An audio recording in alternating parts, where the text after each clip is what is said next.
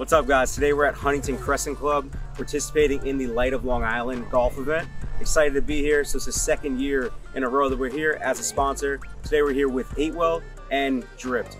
Yeah, so we got some cool little cocktails over there with Juju vodka and another tequila we got over there. Some electrolyte shots, similar ones that you saw in our 8well summer event. Just out here greeting some of the golfers, right? Chatting it up a little bit, giving them some cocktails to carry on with them. And we're happy to support. So two of our members are actually the founders of the Light of Long Island nonprofit. What they do is they highlight one family from Long Island every year, and they give the proceeds of this golf outing to that family. And this year, I know it's a little boy here from Long Island. So we're happy to be a part of it, happy to sponsor. Yeah, happy to be here.